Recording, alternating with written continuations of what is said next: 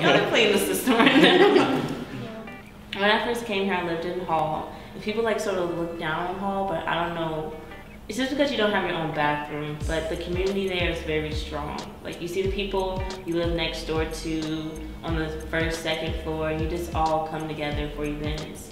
And you have like a tradition where it's like a potato thing. We're doing that every semester now.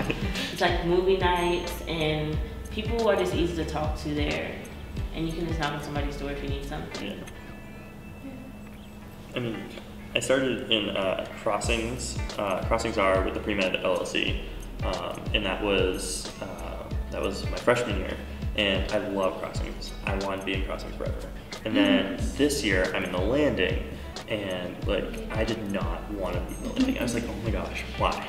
And then so I get there, and I was like, we'll see how this works. And now like I'm there, and I'm like, I can never leave this. It's like Landing is in the middle of everything. So like you have the cafe, you have eco adventures that you can just saunter to, you have like everything is at your grasp. So like Landing is the bomb.